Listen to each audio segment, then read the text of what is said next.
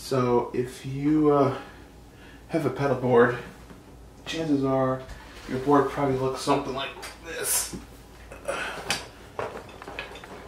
This is my board as it currently stands. You got all these effects and cables going in and out and over and under and stuff, and you probably use a pedal train like everybody else does, and got all this Velcro and stuff, and there's also a good chance you use some kind of power supply, you know, attached to the bottom of your board. My junk is a mess.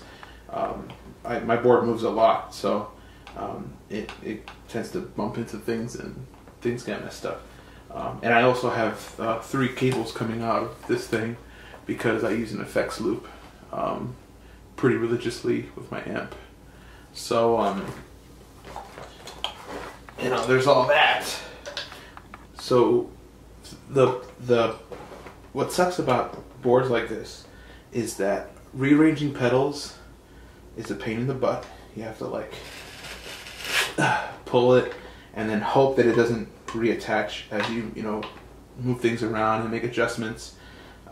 You have to make sure that every pedal gets the right amount of Velcro under it. It makes changing pedals sort of a pain in the butt. There isn't really any kind of system for ins and outs on the board, so you're usually plugging into a pedal.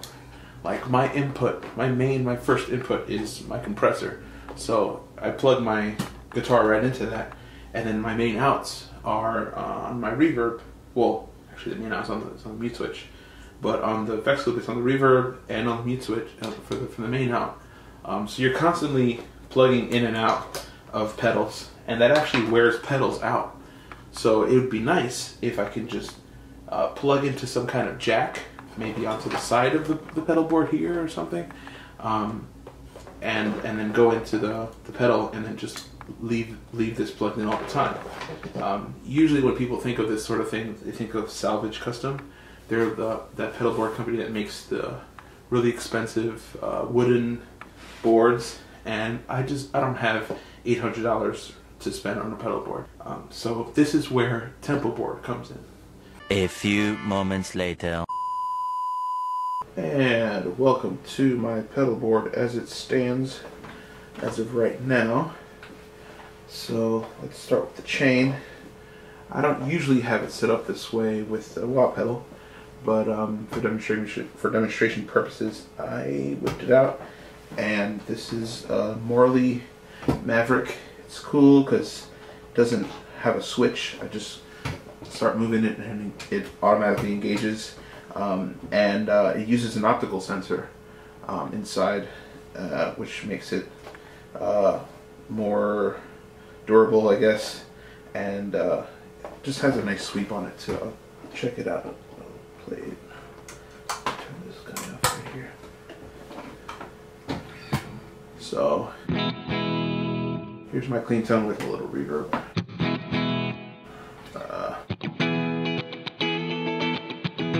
Actually, I usually use this without reverb, so turn that guy off.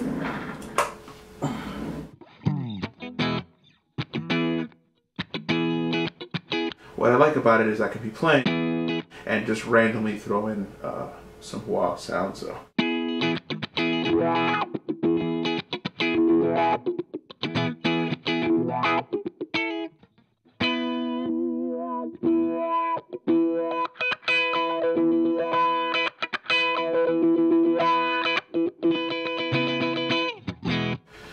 That's pretty nice. Next in the chain, I'm going to turn the reverb back on because I usually have it on. Next in the chain is the Exotic Effects SP compressor. Exotic Effects makes amazing stuff. Pretty much anything that comes from them is good stuff, and same is true for this little compressor. It's only got 2 knobs and a switch, and there's some dip switches inside. But it just adds a sweetness to the tone without it being too obvious that I'm using a compressor on all the time. I never turn it off. And it's at the very beginning of my chain. Here's my clean tone without it.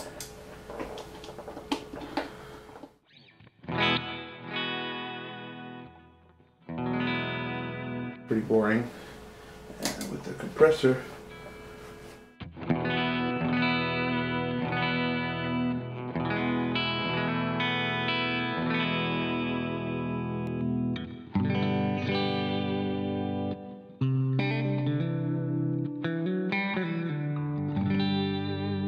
so I use it all the time, keep it on 12 o'clock pretty much the whole time.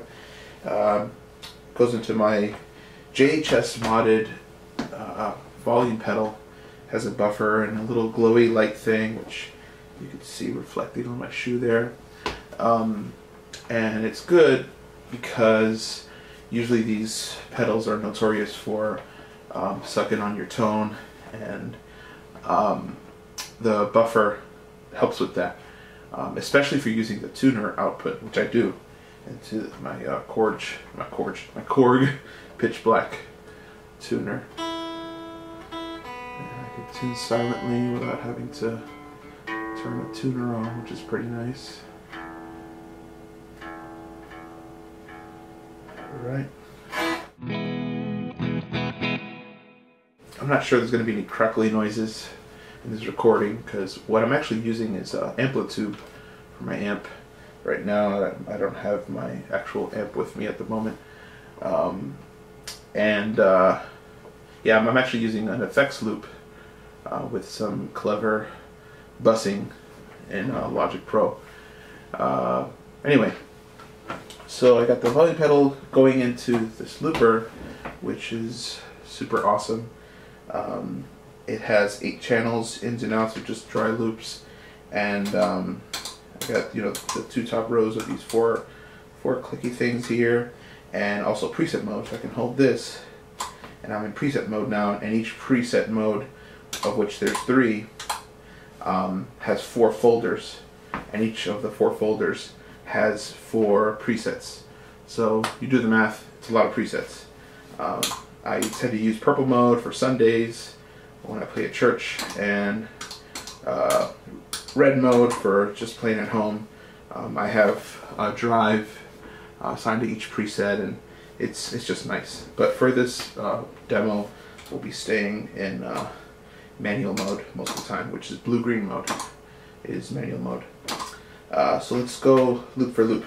First loop we've got here is the Electro-Harmonix POG, which is the octave thing, which you've heard before, I'm sure.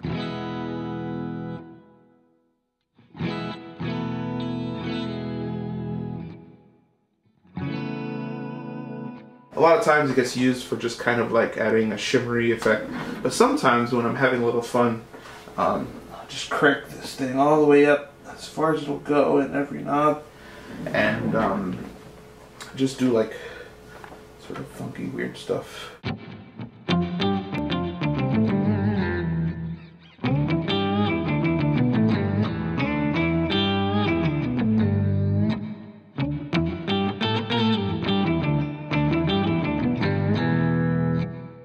Anyway, that's fun. Yeah, usually keep the lows pretty much off, and the highs about halfway, just to give it a shimmer.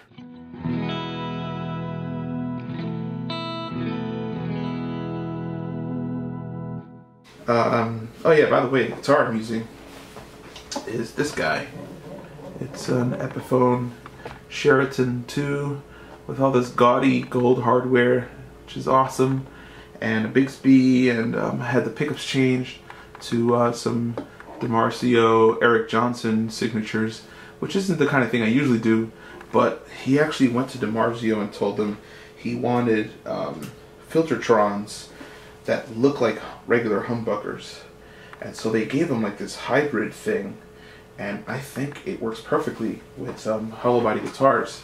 So you get all of the hollow body beauty and all the feedback and all the cool stuff that comes with having a hollow body, and the bite and the brightness and the beauty of the Filtertron TV Jones type pickups. So it's kind of like my little 335 Gretsch hybrid thing, which I love. So yeah, next down in the chain is the Phase 90. which I sort of just use for motion, just when I want to make things feel like stuff is moving, especially with really static stuff. So like,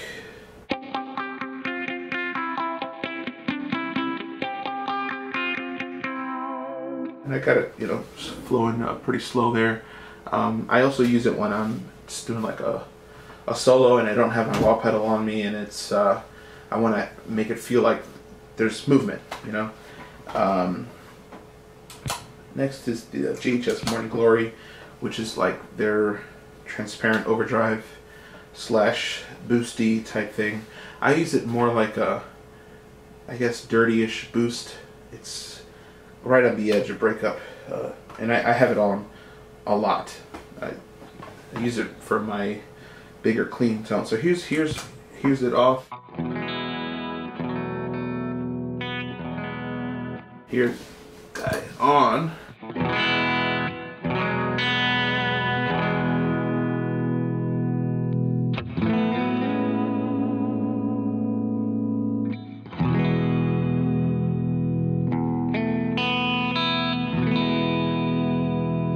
I get, you know, if I dig in,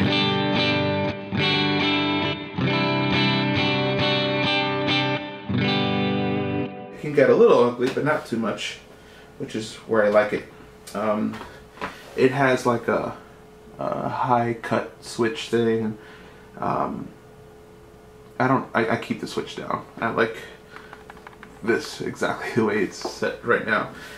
Next up is the Tube Screamer, which is actually an Analog Man mod, and it kind of, what he did is he took a regular Tube Screamer and fixed all of the things about Tube Screamers that tends to suck. Like the low ends pretty much disappear when you're using a regular Tube Screamer, and there's other things about it that suck, and he basically took all the components and gutted it and replaced them with better ones, and sort of his flavor that he adds to stuff, and made it a Tube Screamer that is good.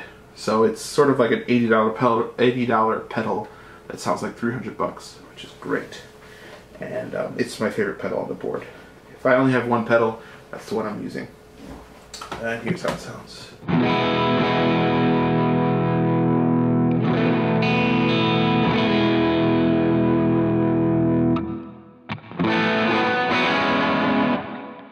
Bridge pickup.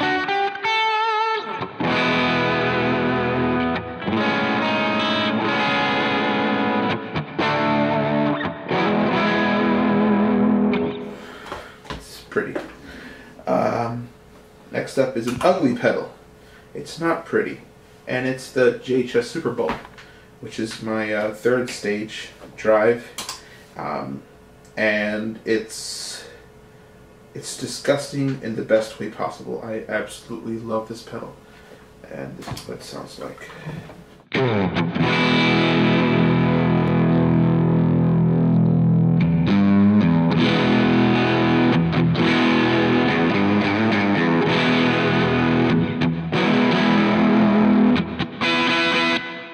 I tend to use it more for leads and stuff, just sort of this sort of stuff.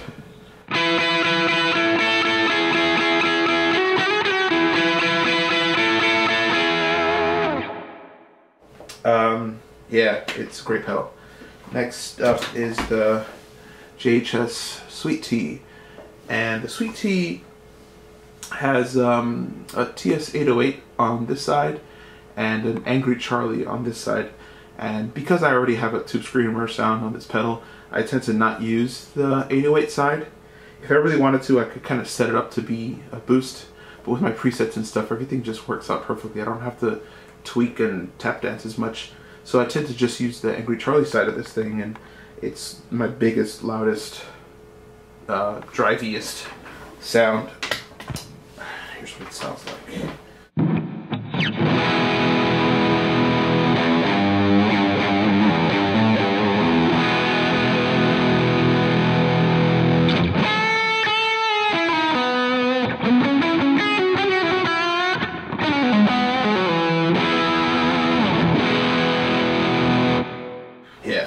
So that's a cool guy there.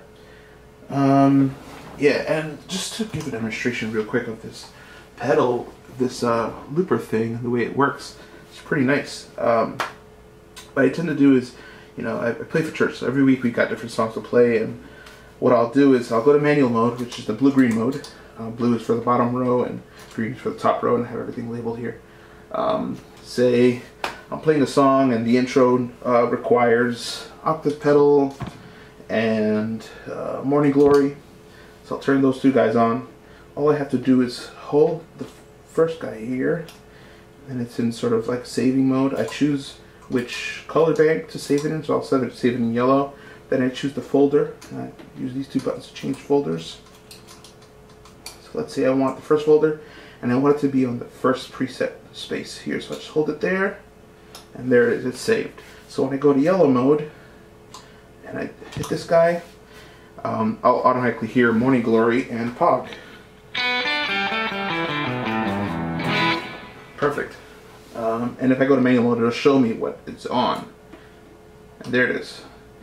It's just great. I love this thing. I usually have folders for songs, and then in each folder I'll have different sections of a song, and it just works perfectly for my purposes. And it also has MIDI out, so when I get rid of some of this stuff and stick a timeline on there, or something that takes MIDI, I'll be able to change presets on that device as well, which is great. After the dry effects, which I keep on the looper here, it goes in and out in the effects loop, and comes back and starts here on the Electro-Harmonix Stereo Electric Mistress, which I sort of use in the same way I use the Phase 90, and just has a different sort of thing going. And it's got a chorus and a flanger on it. Nowadays I'm just using the flanger side, but the chorus is fun too if you're into that. So here's what it sounds like. Let's engage it. Make sure I don't have anything else on, so you can hear the pedal.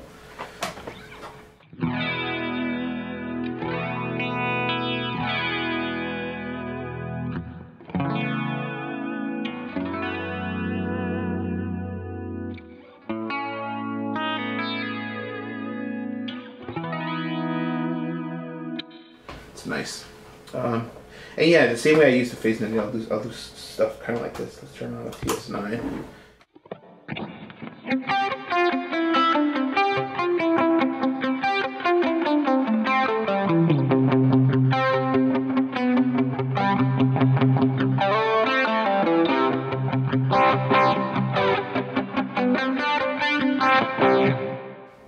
Yeah. Next in the effects loop is the delay. This guy that JHS modded, DD7, and the mod is pretty simple. Basically, you can set this button as a preset. So you put your knobs and your mode however you want it to be, and then every time you turn this on, it'll call back that setting. So right now I have this set to dotted eighth. So if this is the tempo here. So if I just tap out, 1, 2, 3, 4. Wait, pedal's not on. 1, 2, 3, 4. 1, 2, 1, 2. That's great. And with this off, it's just quarter notes. So 1, 2, 3, 4. Oh wait, turned it off. 1, 2, 3, 4. Exactly. Yeah, so let's turn this guy off. Next up is the Strymon Blue Sky, and I just love this pedal. It's really versatile, and I feel like it covers all of my reverb needs. Some people want presets, you know, a lot of presets on their reverb, so they'll get the big sky or whatever, but this guy stays on pretty much all the time, and I keep my favorite switch to that sort of shimmer setting. Let's see what that sounds like.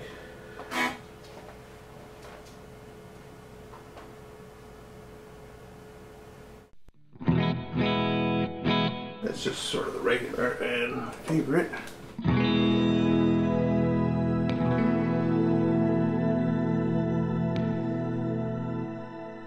For those who play at church, you could definitely imagine how that gets used. You know, swells and stuff, so you have to use dotted eighths here. And maybe a morning glory. Whoa, come on. There we go.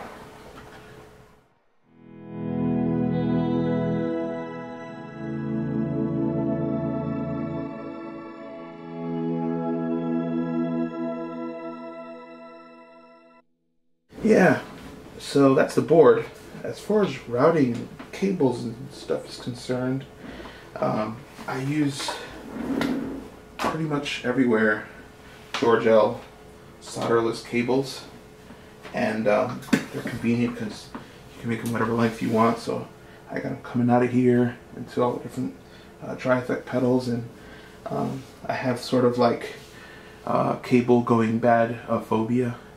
I'm always afraid of something going wrong, so I tend to use solderless cables on these loops. So let's say that, I don't know, this cable here goes bad on the super bolt. I'll just not use, go to the top row, I just not use this loop, and everything will just run fine. As for everywhere else, like here for example, where my signal starts, I'll use just Magamis or monster cables, whatever, you know, just soldered cables. Because I have sort of, it just makes me feel safer. Yeah, so what's cool about this board is, this don't have signal starts, but see, I'm not using this, which is usually the case. My signal will start here, right there. Let's focus that in. And this is Neutrik locking jack, which is pretty nice, and it goes into my first pedal, which is here, and this locks in. I bought a special jack which I can add a link to in the description, that doesn't require any soldering or anything. You just screw it in and you're good to go. And then the signal ends, or rather continues its journey here on the main out. Disconnect these guys. I start here. This is my main out. This is my effects in, my effects out. So I'll just take my little bootleg snake here, just line these guys up, and then I'll just pop them in and I'm good to go. And then the end of these cables go to the amp. And also we got a power out here with an actual power switch on it, so I can turn everything off and see everything dies and turn everything back on, and it's just beautiful. I love this thing. So yeah, that's the board. I've got Voodoo Labs pedal power and Dunlop MXR DC brick powering all this stuff. Yeah, that's everything. I hope you've enjoyed this video, and yeah, any questions, feel free to comment. Bye.